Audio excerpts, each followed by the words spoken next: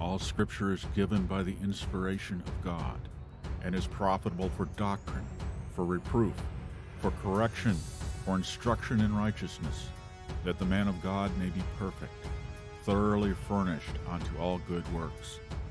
And be not conformed to this world, but be ye transformed by the renewing of your mind, that ye may prove what is the good and acceptable and perfect will of God.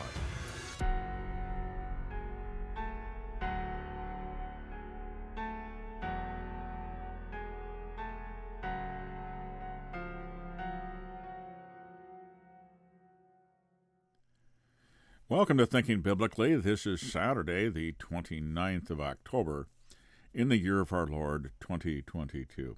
And we're still all here.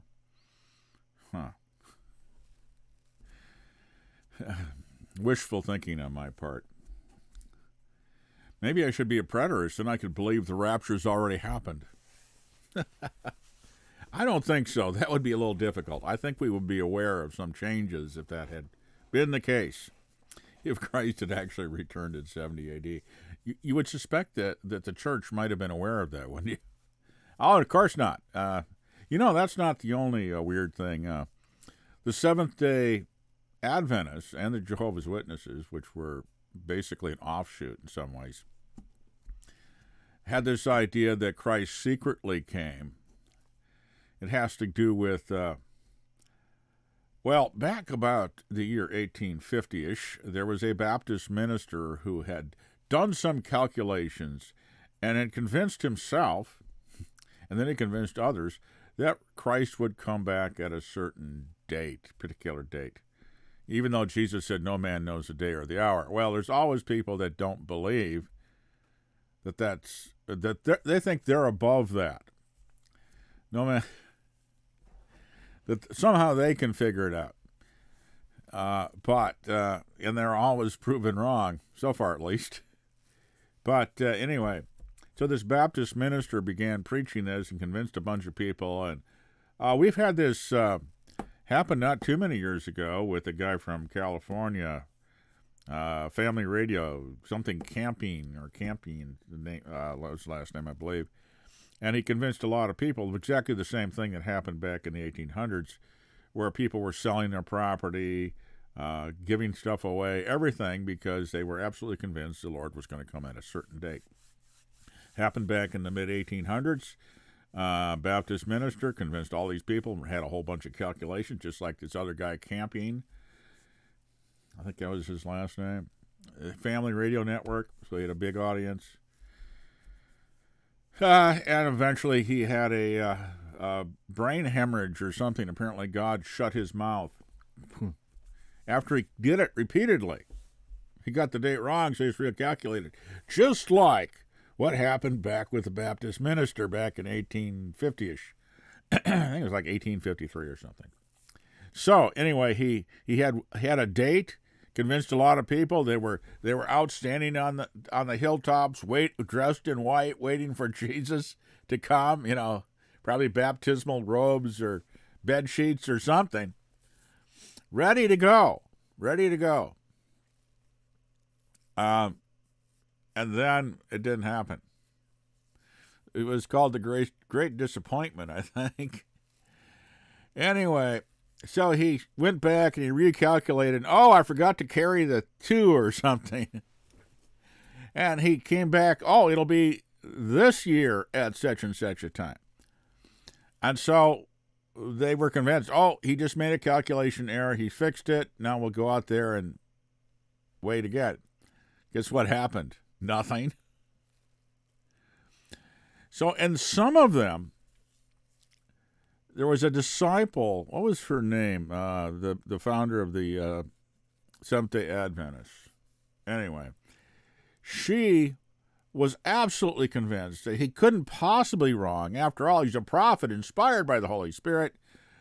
Jesus must have come secretly, just invisibly. He came and just nobody knows it. So she could not accept the idea that this preacher was wrong, and she had been so deceived. So she, invented a doctrine. Ellen G. White, I believe, which is she was the founder of the Adventists. So this was like they were waiting, and now actually Christ has come secretly, invisibly, and he's now doing some judgment deal. Whatever. So she makes all this stuff up, makes a bunch of her own doctrine up about do not eat this, do not think, no coffee, shouldn't eat meat, vegetables, fruits, led to the creation of Kellogg and the breakfast cereal fad. Before that, people ate things like bacon and eggs and real food that you could get through the day on. Now she substituted a bowl full of starch. That'll get you to about 9 o'clock maybe, and then all of a sudden you get into the lack of sugar thing. Now, it does not have a lasting impact. But she was, all this health stuff.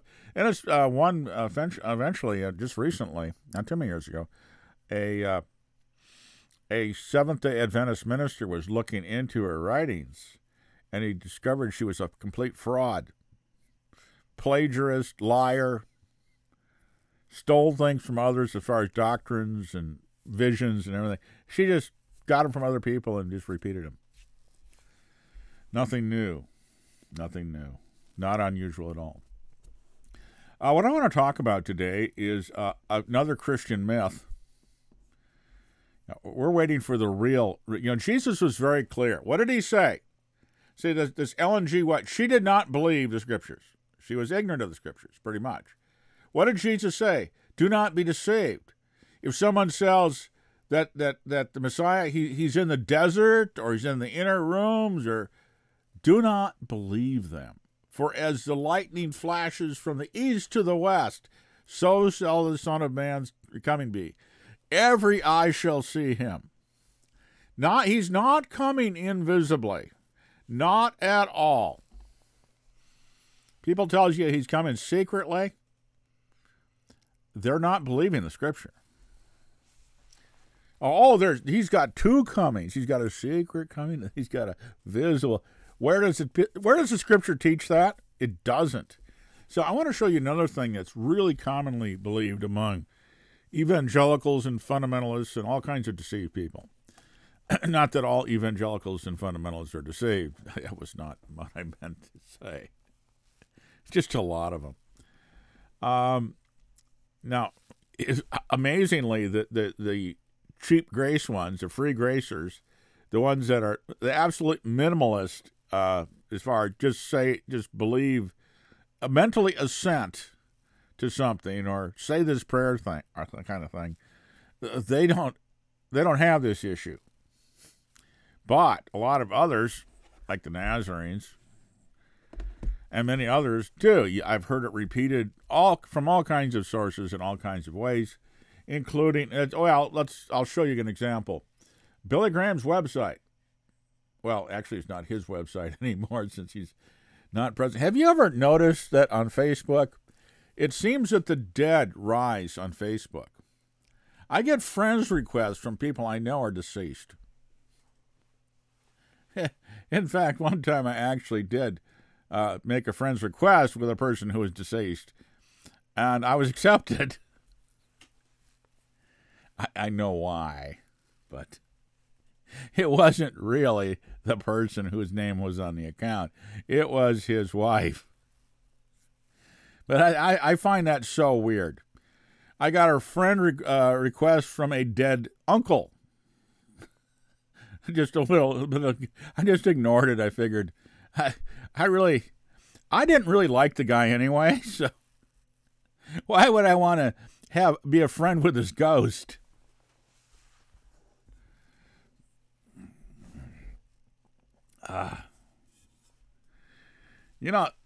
There's always these black sheep in the family.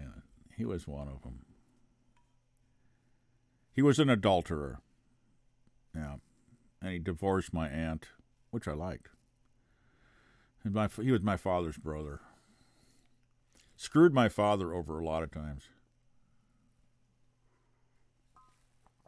But family's family, Anyway, but I'm not going to make friends with a dead uncle. I mean, no.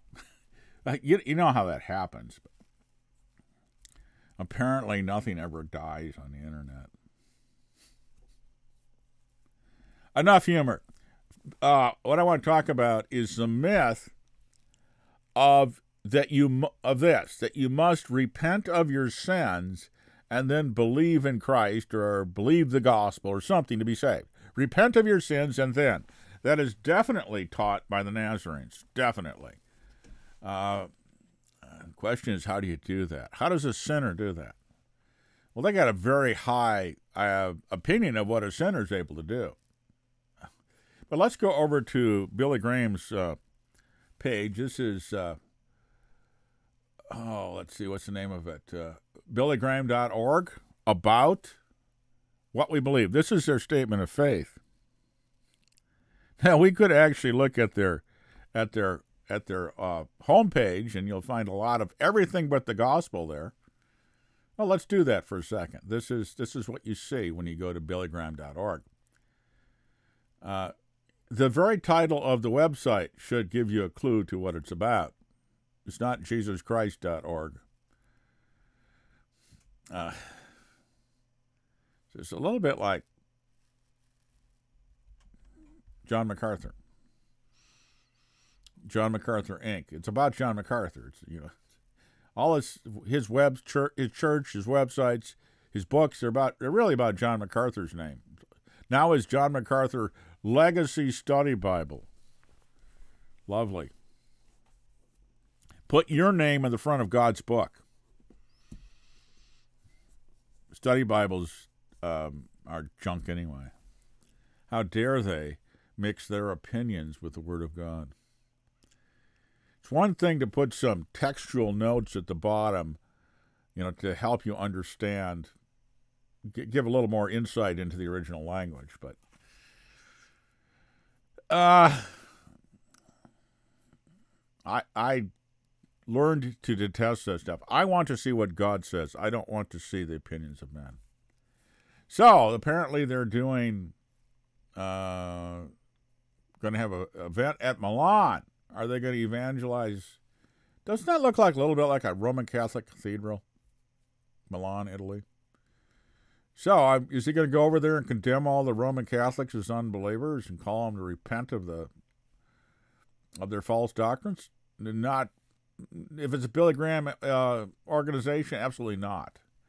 He used to platform Catholic bishops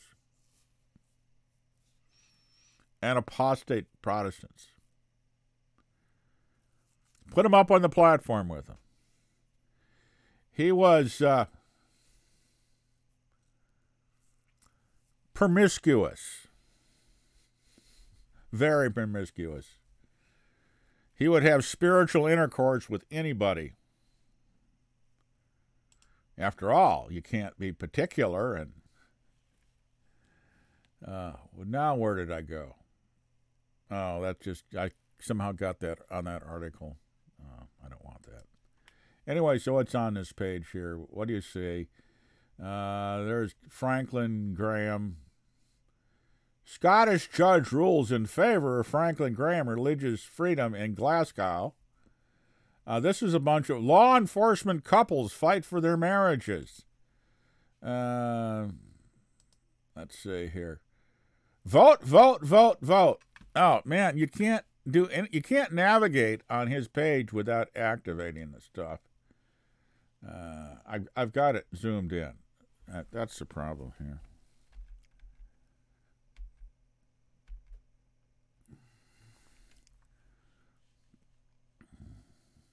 Boy, his page is touchy. There's some websites you can't do anything without. Here we go. Here's what it is. So, concerned about where our nation is heading? Vote, vote, vote, vote. So you're going to change the direction. So which? The godless Republicans or the godless Democrats? Satan also always offers multiple choice. You get his candidates. The old Soviet Union had elections. They'd have two-party candidates. The two-party system, the Communist Party and the Communist Party.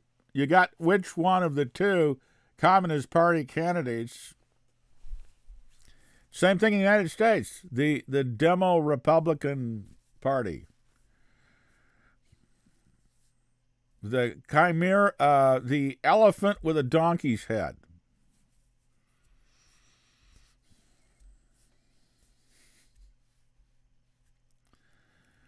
Okay. Can you imagine anybody that would use a jackass for their symbol? I don't know. Why an elephant, too? That's just dumb. Okay. Vote, vote, vote, vote. That's not going to bring America to God at all. No. Should Christians celebrate Halloween? Reaping a harvest decades later. Anne Graham Lotz. It's time to pray.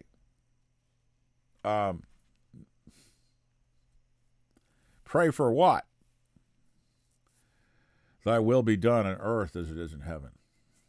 So there's all these stories here, but none of them are about Jesus, the legacy of the gospel, yada, yada. So this is, if you go to their menu, you'll find this website, or this page here, What We Believe, their statement of faith.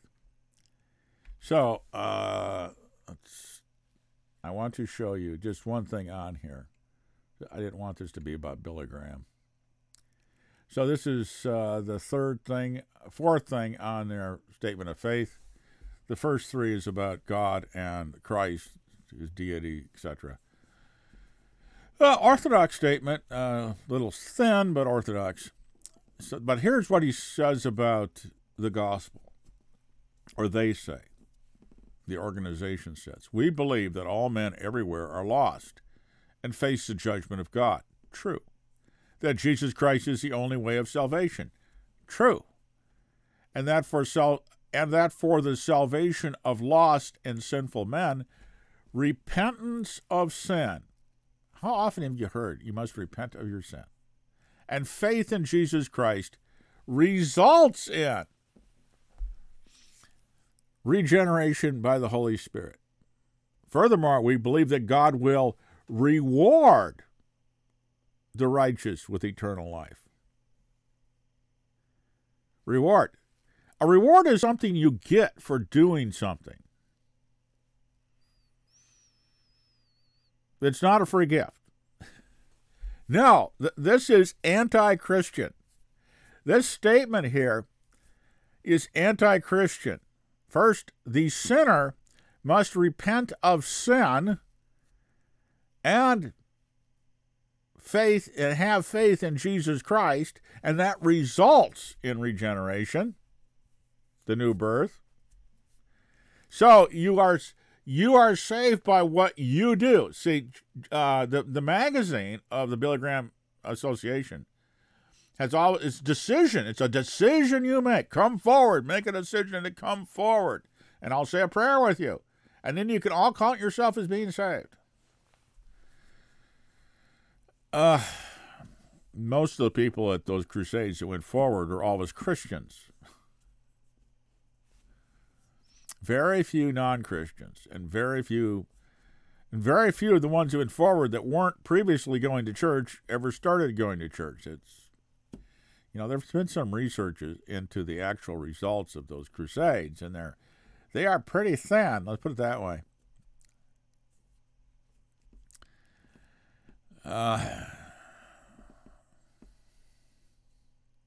So here, repentance of faith and faith in Jesus Christ.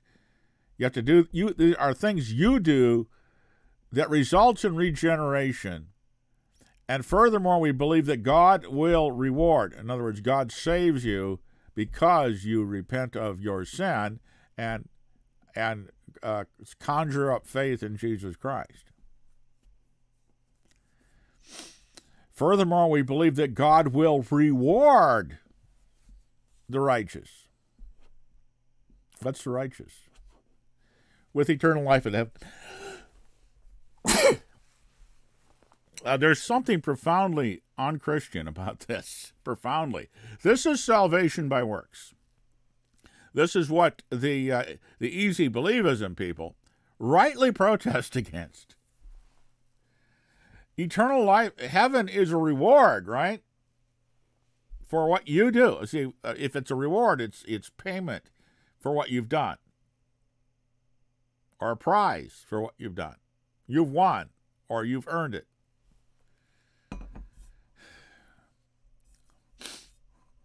Now, Billy Graham and Sons I believe, are all Southern Baptists. Got to be the member of the biggest Protestant denomination in the country, but also openly embrace the Roman Catholics. Got to have a large market to market your product to.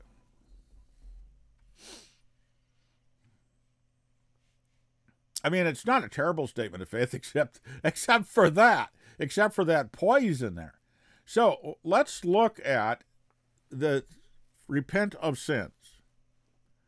Does the Bible ever tell us to repent of our sins? And most people, of course it does. Of course it does. Of course it does. Where? See, I'm one of these foolish people that something will just strike me as, does the Bible actually say that? Yeah, I've heard it over and over and over and over again, but does the Bible actually say that? Does it? Well, we'll go see. We will take a look and see if the Bible actually tells us that we must repent of our sins to be saved. First of all, there's a problem here. How can a sinner, which is a person who practices sin, a son of Adam, who is dead in trespasses and sins, who is at enmity to God, hostile toward God, totally absorbed in himself, because that's all he has in him. God is not there. He's what's supposed to be the temple of God, but God isn't in the house. The only one in the house is he himself, his id and his ego and his superego, according to Freud. So it's all you. You're worshiping yourself. You live your life in your self-interest, as psychologists properly say about the children of Adam. That's why Jesus said you must be born again. Everything you do is done in self-interest, either in a bald sense or in a concealed sense. Unless you're born again. You do not have the capacity to do good in the sight of God. So let's go to the scripture. And I brought up BibleWorks here, and you can't see it on the screen, and I'm not going to adjust the screen to show you. But I did a search for show me all the verses in the New Testament that include the word repent, or a variant of that, repenting, repentance, repented, repent with a asterisk after it to make it just use the stem, any variant on that, and sin with any variant. So a verse that contains those two words in some form. And I've got a result here. Let's see. I got 36 verses, and we're going to go down the list. Starting with Matthew. Matthew 16:23 is the first occurrence. And he turned and said to Peter, "Get behind me, Satan. You are an offense to me, for you are not mindful of the things of God, but the things of men." What? Sorry, somehow I got in the wrong search. That's what happens when you mess around. This is better. Okay, we've got 15 verses, 20 different forms of the words. What? I don't have to tell jokes. I've never had to tell jokes. I never want to tell jokes. I'm suitable to laugh at without that. Just enough nonsense. Here I'm thinking, what? How did that come up? Somebody started messing with the screen. You're live on video. Okay, Matthew 9:13. Matthew 9:13. But go and learn what this means. He's speaking to the Pharisees. I desire mercy and not sacrifice, for I did not come to call the righteous, but sinners to repentance. It doesn't say I've come to call the sinners to repent of their sins. So the word sinners and repentance are here, or sin and repentance, but it doesn't say he's come to call the sinners to repent of their sin. The word repent is a Greek word metanoia. It simply means change your mind, or something like that. Change your attitude. Change your belief. Usually, it means change from believing you're righteous to believing you're a sinner. Often, repenting of your self-righteousness, repenting of the idea that, well, God's okay with you, or you're okay with God. That's the biggest deception. That is the biggest deception. That's what people have to. You have to come to believe that you are truly a sinner, subject to the wrath of God. That's what people don't want to believe. They hide from that. They hide from God. They don't want that in their mind, so they suppress that. They suppress the knowledge that they are at enmity, at war with God, hostile toward God, under his wrath, under his judgment, because they have not just sinned, but they are sinners by nature. They are always hostile toward God. They can't do anything else. That's what they are. So he said, I've come to call sinners to repentance. Repentance is to agree with God that you're a sinner and that you're subject to his judgment and you're going to go to hell. And you deserve it. You richly deserve that punishment. It comes from the conviction of the Holy Spirit. It's not something you do. It's something God does in you. He convicts you of sin, of righteousness, and judgment. Unless the Holy Spirit does that, you will not come to Christ. Not for the right reason, not to be saved. You'll come to Christ to be given things. You'll come to Christ to get healed or to have a better marriage, or I want all about you. Say, that is about you. I want this. I want that. I'd like this. I want that. I want to know what I'm supposed to do with my life. That kind of stuff. That is nothing to do with the gospel. That is, you have to come to God to be saved from your sin and from the judgment of God, from the wrath of God, the punishment that your sin deserves, which is death. You've already cut off from God. So you want to spend eternity cut off from God? So this is not calling sinners to repent of their sin. It's calling them to repentance, to change their mind about themselves and about God. They deceive themselves by thinking they're okay, even though they know they're not. They just tell themselves that over and over again. Put it out of their mind. Every time something reminds them that they're not right with God, they put it out of their mind. That's what you have to repent of. You have to be granted that. Mark 1:4. John came baptizing, this is John the Baptist, in the wilderness and preaching a baptism of repentance for the remission of sins. Actually, it's into the remission of sins.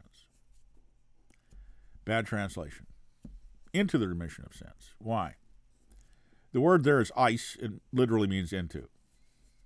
It can mean for the purpose of, sort of indirectly, because it's into. But what you have to realize, what was John preaching? He was preaching not himself, not repentance per se, but to believe in the coming Messiah. Because believing in, repenting of your self-righteousness, which was a big sin of the Jews, and believing in the coming one that was the replacement for Moses, that Moses spoke of, one that would come that was greater than Moses. See, the law can't save you from your sin.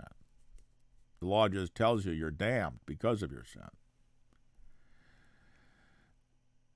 Moses wrote of him. The prophets prophesied him, and John said he was the forerunner. He was the one who's the voice crying in the wilderness, announcing the coming of the Messiah, who would save Israel, who would save God's people.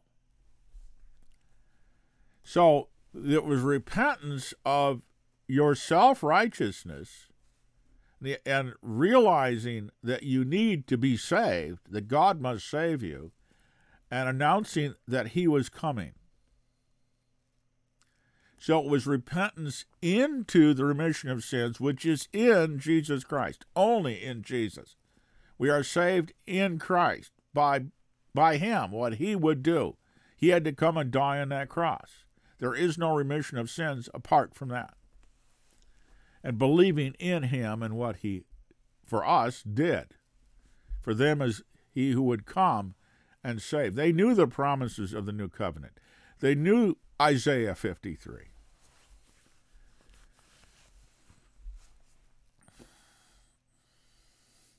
So they were being baptized, as Paul says to some disciples of John, baptized into him who was coming. That is Jesus Christ. Baptized with water, but John said the one who will come will baptize you not with water, but with Spirit, with the Spirit and in fire. Water was ritual cleansing, but not thoroughly. It comes from the law. Different video. Next verse. So he's not saying repent of your sins. Say repent of your self-righteousness. I mean, he excoriated the Pharisees who came to him and others who thought they were righteous. But sinners and prostitutes, tax collectors believed John. And when Christ came, they believed in him.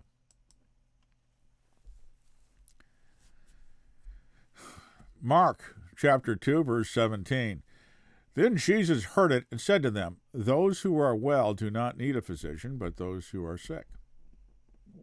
I did not come to call the righteous, but sinners to repentance. Yeah, you think you're righteous. I didn't come for you.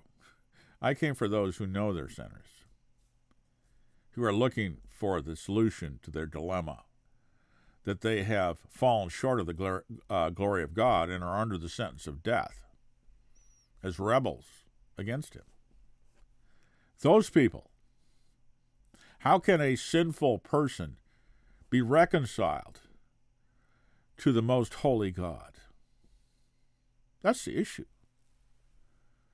That's why you have to have a divine Savior. You can't possibly save yourself, ever. No way. You'll never meet God's standard. You're already a rebel. How are you going to atone for that? You can't.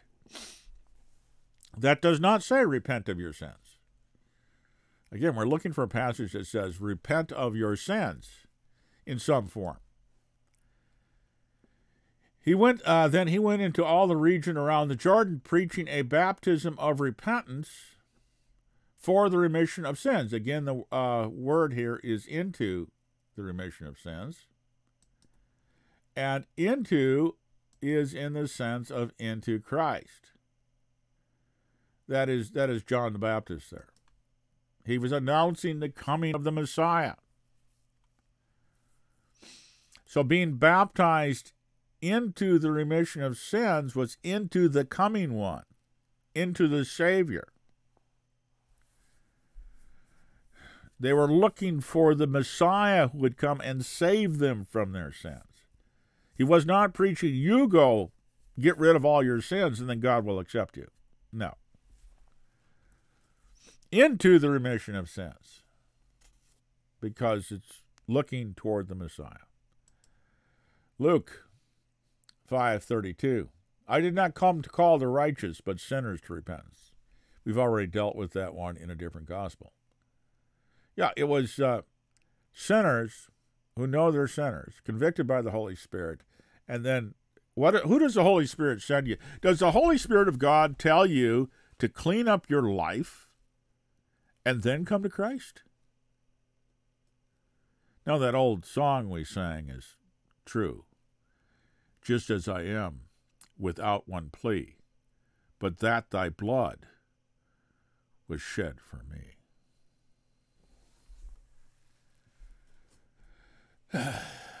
Luke 15:7, I say unto you, that likewise joy shall be in heaven over one sinner that repenteth, more than over 99 just persons who have no need of repentance. Over one sinner who comes to Christ for salvation. Not repenting of their sins to make themselves righteous, which is entirely impossible. So why do we keep hearing, repent of your sins and believe in Christ? It's a myth. The Bible doesn't say that. We're halfway through. Luke 15:10. Likewise, I say to you, there is joy in the presence of the angels of God over one sinner that repenteth. It doesn't say repenteth of their sins. Repentance is change your mind. Metanoia. Meta, change, noia, mind.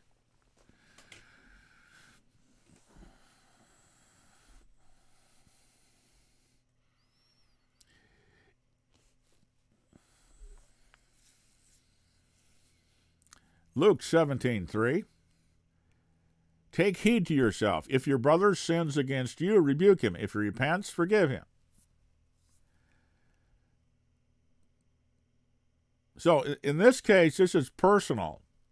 So it doesn't really even apply. This is not about salvation. If he changes it, well, again, it's change of mind, So what does it mean when somebody changes their mind about sinning against you, actually, here? Rebuke him. If he stops doing that, if he repents of what he did to you and stops doing it, forgive him. Has nothing to do with salvation, though. And then if he sins against you 7 times a day, 7 times a day returns to you saying, I repent, you shall forgive him. This is about what we are supposed to do.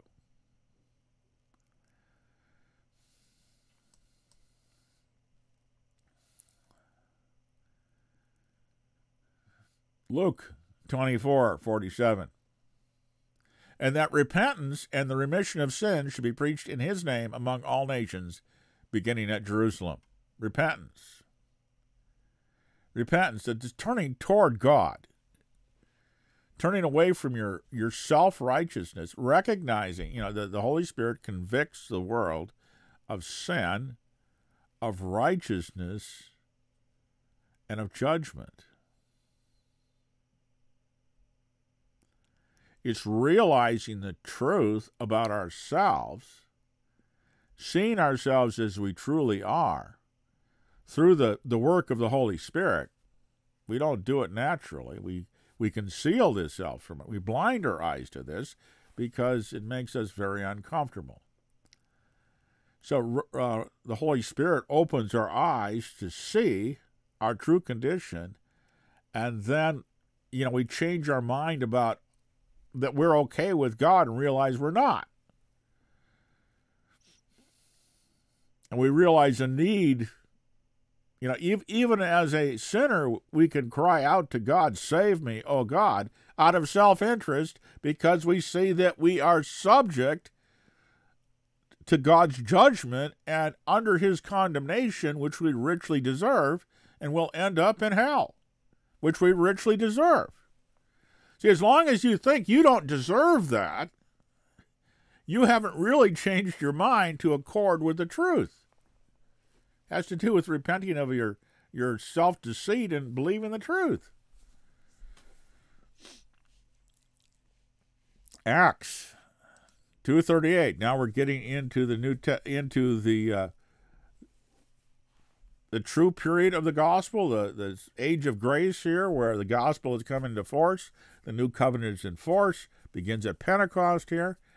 And first of all, they said, let me go up one verse to give a little context here.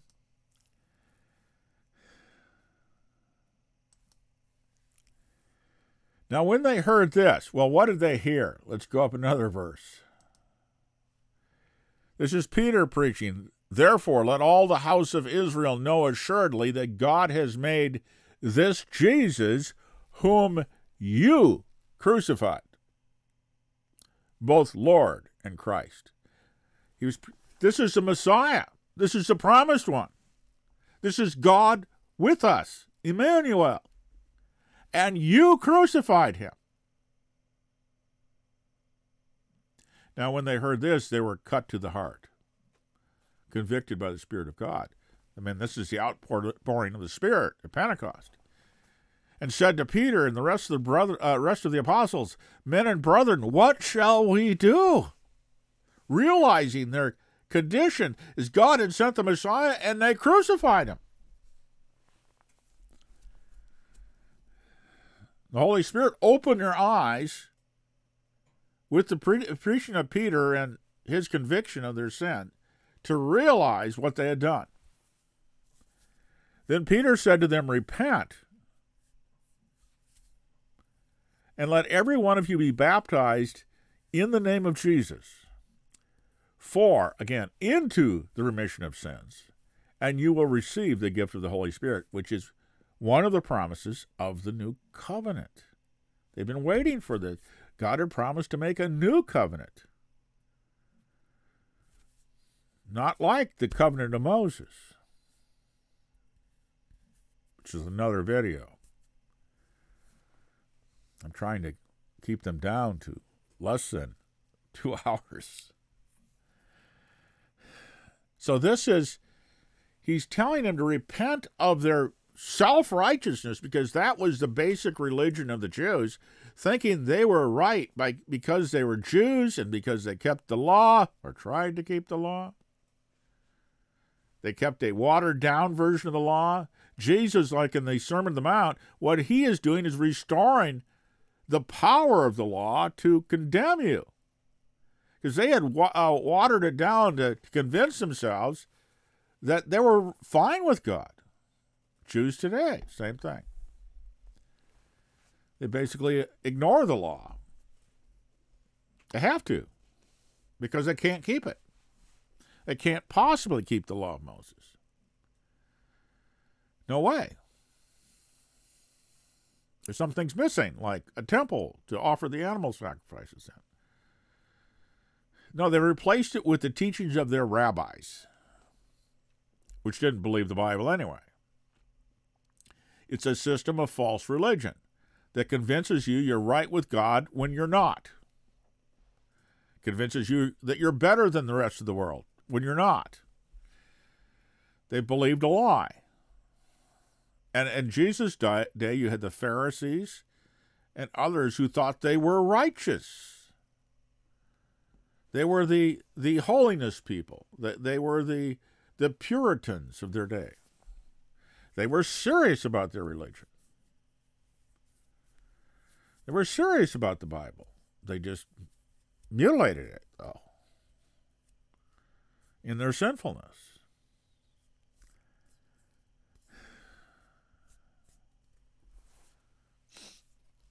So here we see that the Holy Spirit has convicted them of their sin of crucifying their Messiah, who they've been waiting for. And they're crying out, what shall we do? They know what they've done. Repent. Change your mind. Believe that he is the Messiah. See, they had the people he's talking to basically are the ones who rejected Jesus as the Messiah. They had not believed that he was.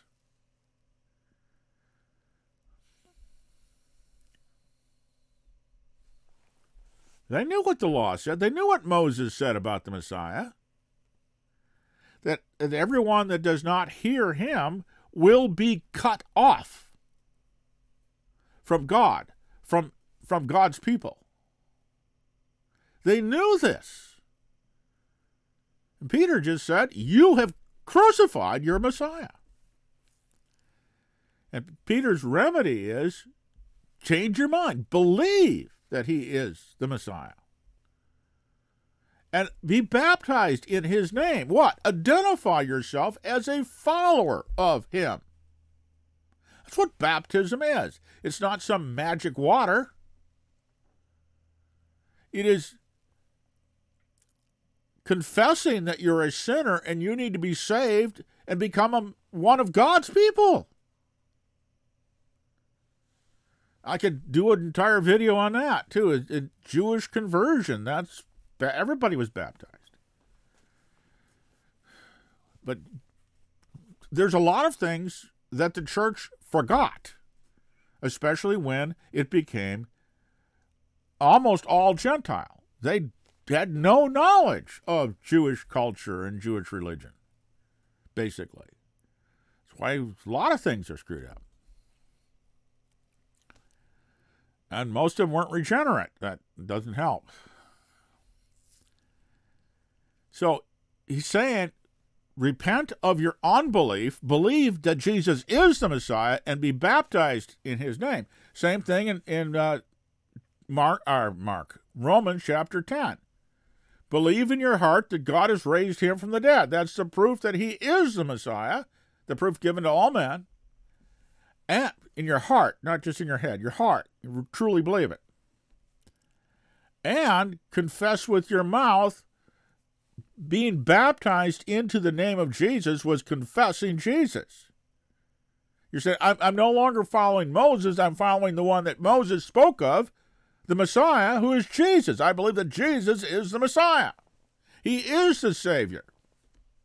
He's the one that God sent to save Israel from its sin and from the judgment of God. This is not put away your sins. Not repent of your sins. Repent of your unbelief. John 3:36.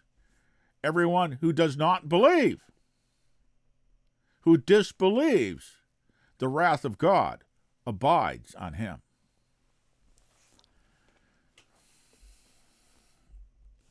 And again, the gift of the Holy Spirit is one of the promises of the new covenant. They knew it. They knew it. You know, that's the new covenant is almost never preached in churches. I don't know if I've ever heard a sermon on it. I don't have the best memory in the world, but I certainly can't remember one. One doesn't come to mind.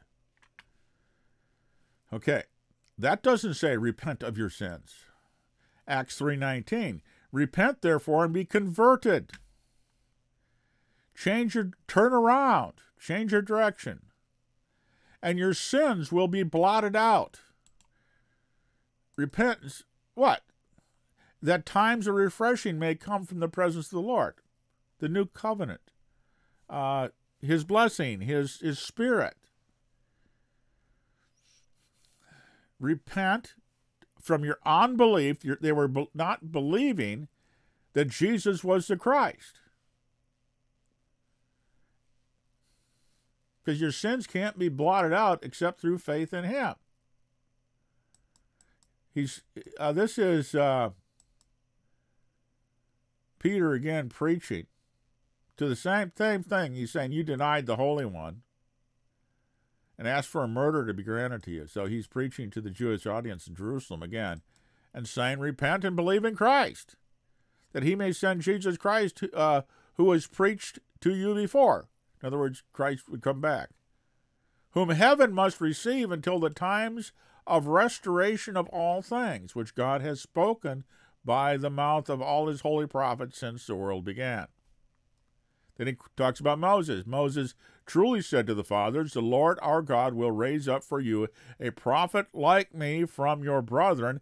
Him you shall hear in all things, whatever he says to you. And it shall be that every soul that does not hear that prophet shall be utterly destroyed from among the people. Believe that Jesus is the Messiah. Believe on Christ, and your sins will be blotted out. Doesn't say be right with God by putting away your sins before you believe in him. That's ridiculous. That's impossible. Acts 5:31. The Lord, him God has exalted to his right hand. Who's preaching? Probably Peter again. Yeah, basically Peter's giving his same. This is Peter's sermon, repeated over and over again. But Peter and the other apostles answered and said, we ought to obey. He's speaking to the Jewish leadership. We ought to obey God rather than men. The God of our fathers raised up Jesus, whom you murdered by hanging on a tree, nailing him to the cross. Him God has exalted to his right hand to be prince, ruler, and savior, to give repentance to Israel, and the forgiveness of sins. So repentance is a gift of God. Conviction of the Holy Spirit's a gift of God. The idea that you change your mind about yourself and God and what you really are and the circumstance you're really in. It's being convicted of your sinfulness and God's justice and holiness and the fact that you deserve hell. I mean, you really, truly deserve it.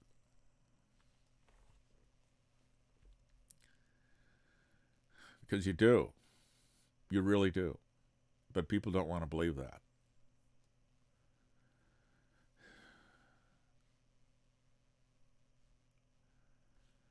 Let me look here.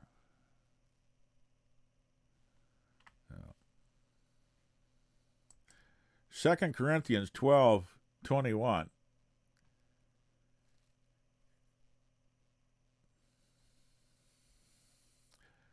Paul speaking, writing to the Corinthians, lest when I come again, my God will humble me among you, and I shall mourn for many who have sinned before and have not repented of uncleanness, fornication, and lewdness, which they have practiced. See, again, repentance is a gift of God. So is faith, really. So there were people in Corinth that were living like unbelievers, but calling themselves Christians. Probably believing they were Christians. Engaging in gross sins, sinful lifestyles, adulterers. One man was sleeping with his mother, or probably stepmother, something like that. And the church was fine with it. And the point is that if you truly are saved, if you truly are born again, you don't love sin, you don't continue in it constantly. You cannot live a sinful, manifestly sinful, wicked life and truly be a Christian. You can't. You may stumble, but you hate it. You don't love your sin. You despise it. When you fail, you are immediately smitten, and you go, oh, God, why did I do that? Why? Because sin dwells in our mortal body, and it catches us sometimes unaware. You know, something happens, and we snap at our wives or something because we're distracted, we're occupied, and, you know, I can do that if I'm driving and she thinks I'm not seeing something. I'm trying to look at the traffic and she'll make some comment. You have two drivers in the front seats. That's the problem. And because I'm trying to see the traffic, I'm remembering a particular incident where I snapped at her because she was interfering with me with trying to watch the traffic by being concerned about me watching the traffic. And I was immediately, oh man, and I had to apologize later. The Holy Spirit would not let me alone. I knew I've got to apologize for her. She didn't do any wrong. I did wrong. I mean, I could justify it but that's not the point. She didn't deserve me snapping at her. That was my flesh. That was my sinful flesh. But a sinner doesn't have that problem. They're not convicted of their sin. They're not. They justify themselves. She had it coming. See, it has to do with the truth. And a lot of it has to do with loving the truth, which is a gift of God, too. Something received, the love of the truth. Because you see what you really did, and you know what's wrong. And you know she didn't deserve what you did. She was trying to do good. That's why she didn't deserve it.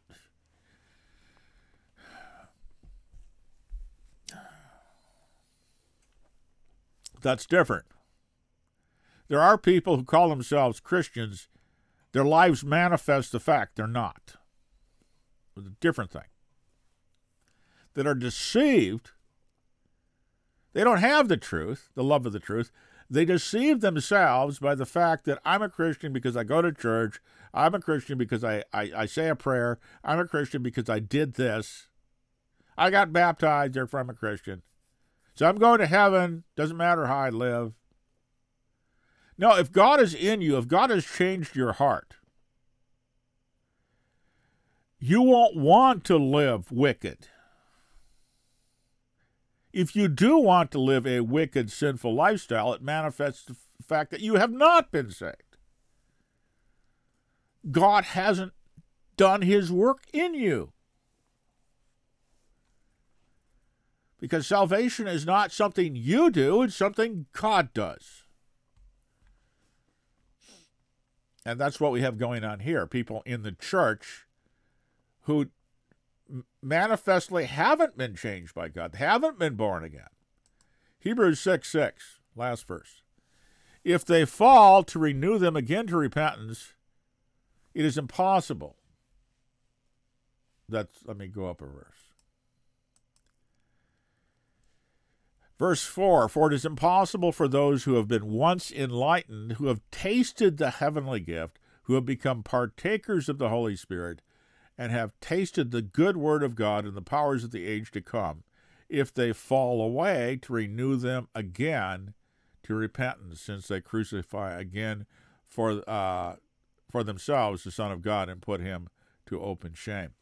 What was going on in Hebrews is the Jewish community, the unbelieving Jews, were pressuring the believing Jews to return to Moses and to the law. That was the temptation, a social pressure, especially. And what the sin that's spoken of here is leaving Christ, renouncing Christ, and going back to Moses. And the writer of Hebrews is warning against that. So if they have come to the knowledge of Christ, if they've come to faith, if they have become a partaker of the Holy Spirit, and then reject that and go back to Moses, it's impossible to renew them to repentance, since they crucify again for themselves the Son of God and put him to open shame. They have rejected God's Savior, his salvation, due to pressure or whatever, and gone back to the law. There's no salvation there. They've rejected the only salvation there is. And since repentance is a gift of God, and you have rejected what God calls you to repent to, it's impossible. When I was in Israel, I met a Jewish rabbi, ultra-Orthodox rabbi, that had been an American Pentecostal. And I debated him. I had a sort of a running debate with him. He was there trying to make proselytes among some tourists, young tourists. And I had a sort of a running debate. I'd ask him questions. He got really angry with me because I kept using the Old Testament to preach Jesus Christ. I wasn't a preacher. I was just a young guy. And it happened to be saved. And here's a man who he told me I did speak in tongues. I was a Pentecostal or whatever, and he renounced all that. Is that what the writer here is talking about? Having tasted of the Holy Spirit. Of course, the Spirit that works among Pentecostals is not really the Holy Spirit, but see, to have rejected the Messiah and renounced that and gone back to Moses, which is exactly what he did. It's really not about speaking in tongues. It's rejecting Christ. Having been once enlightened to the fact that Jesus was the Messiah and apparently believing that, and then renouncing that and going back to the law and to Moses, the writer here is saying it's impossible to renew them. It's sort of like the unpardonable sin, because if they were convicted by the Holy Spirit and believe the gospel and then they reject that, they reject what the Holy Spirit had convicted them of the truth of, they're not going to receive that again. They've already rejected the work of God that God has done in them, and well, having done that, how can you repent again? You basically you put yourself with those who nailed him to the cross. You were like Judas. You were a believer, but then you decided to sell out and aid those that crucified him.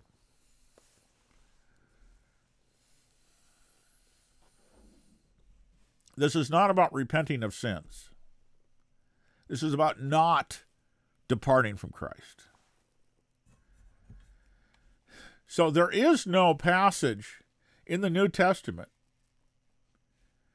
that talks, that I've ever been able to find, that talks of putting away your sins that in order to be saved. But what does the New Testament teach? In fact,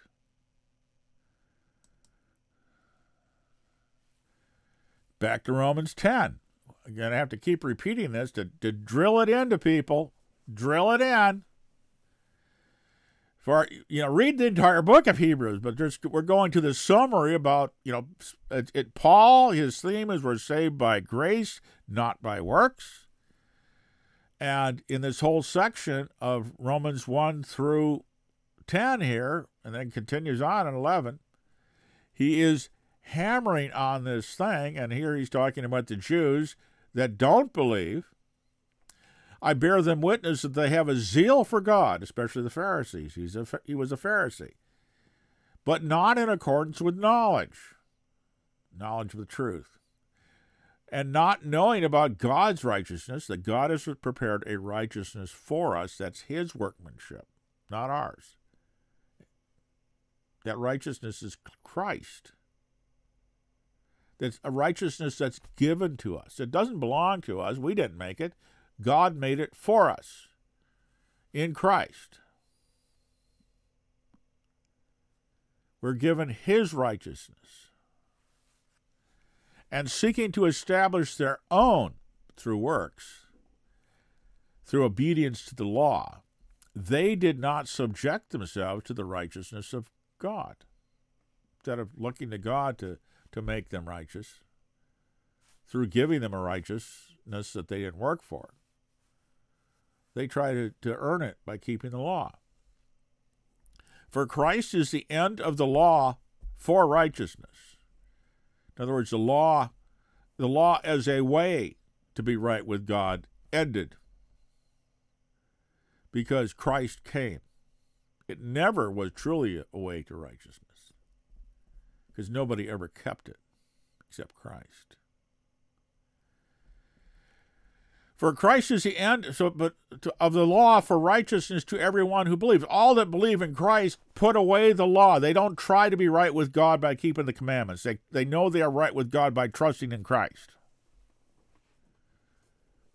For Moses writes that the man who practices the righteousness which is based on law shall live by that righteousness. In other words, if you keep all the commandments all the time, God will bless you. Christ did that, and he has those blessings. And those who are in him have those blessings too, not based on our works, but his. But the righteousness, based, the blessings of the law, they belong to Christ. He earned them. Those who are in Christ have them because we're in him. We didn't do it. We didn't earn it. He did. The righteousness based on faith speaks thus: do not say in your heart, who will ascend into heaven, that is to bring Christ down, or who will ascend into the abyss to bring Christ up. In other words, he's saying that the one who's based on faith, trusting in God, does not say, what will I do to be right with God? What will I do to be saved? But what does it say? The word is near you, in your mouth and in your heart. That is the word of faith which we are preaching. This is the word of faith that they're preaching right now. That if you confess with your mouth Jesus as Lord, Jesus is Lord, the Lord Jesus, and believe in your heart that God has raised him from the dead, you shall be saved. For with the heart man believes, resulting in righteousness, we're justified by faith alone. And with the mouth he confesses, resulting in salvation. So he says there's two things here. One is believing what Christ did, and the other is adhering yourself to Christ. This is really where baptism fits in. But Paul doesn't mention. Baptism, strictly speaking, is not necessary. Faith is necessary. But what he's saying here is, first you believe that Jesus is who he says he is, and he did what he says he does, that those who believe in him are right with God and have eternal life. And then you identify with it, you confess with your mouth that Jesus is Lord, or Jesus is the Christ, the Messiah, he is Lord, which is a statement of deity too, and a statement of his authority. I mean, those that say that you don't make Christ Lord. Of course you don't make Christ Lord. He is Lord. You bow to him.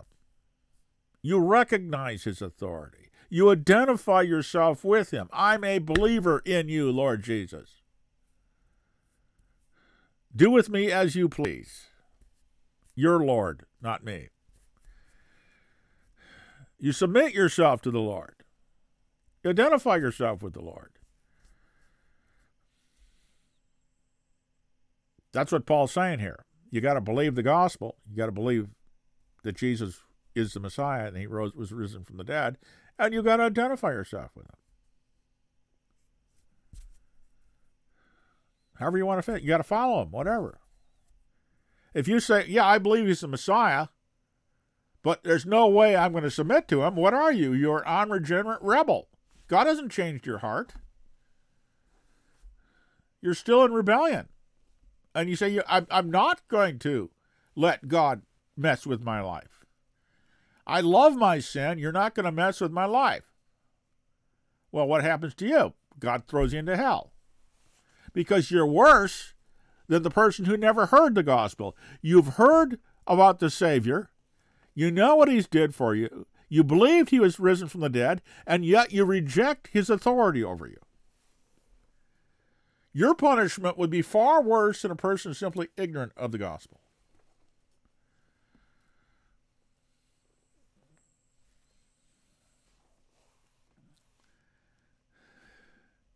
For with the heart man believes, resulting in righteousness, and with the mouth he confesses, resulting in salvation.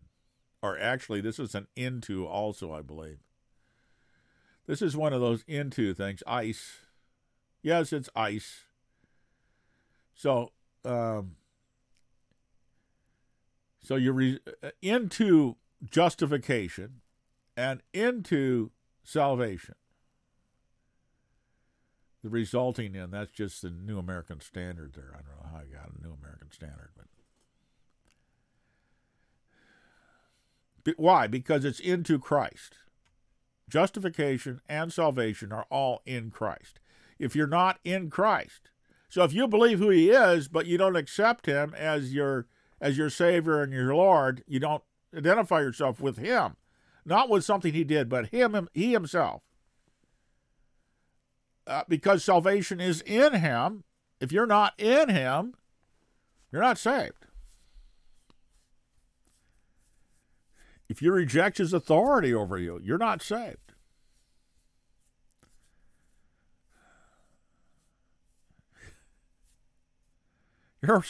You say, I'm going to be a rebel still.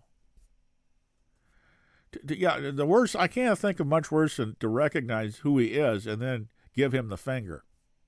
Because that's what they're doing. Oh, I don't have to accept Jesus as Lord to be saved. I don't have to recognize his authority over my life. Scripture says if I merely believe. So I want to go to heaven, but I don't want to be saved of my sin. Well, you wouldn't want to be in heaven. You would jump. You would run screaming into hell, because heaven would be worse than hell for you. There's fire in heaven, too. Did you know that? The sea of glass mixed with fire. It's before the throne. Fire is God's holiness, God's cleansing fire. Sinners don't want to be cleansed. No, it's really in hell and heaven. It's both God. It's God's presence, God's holiness is really, I think, what's being represented there. And in heaven, those who've been saved by God and cleansed by God and perfected by God, we can abide in the midst of God's holiness. But sinners, when you stand in the presence of the holy God, Christ and his holy angels, in hell, that fire, that holiness of God is a torment. Because you're not holy. A flaming torment. Because it reveals your wickedness. And you can't block it out of your mind. You are tormented by what you are and how holy God is and the fact that you rejected him. And you can never get away from that. Because you've rejected salvation. There is no possibility of repentance in hell because you rejected it. So you go into hell as a sinner, and you abide forever as a sinner under the wrath of God because you cannot repent because you would not repent. You refused it.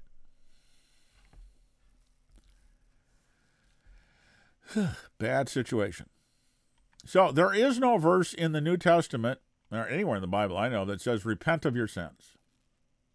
That's just a myth. That is a myth. All right, so I'm going to end it there.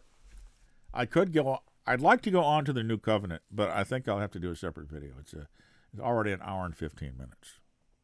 So that's one of. So I guess this has been a MythBusters episode for Christianity. The myth of repenting of your sins in order to be saved.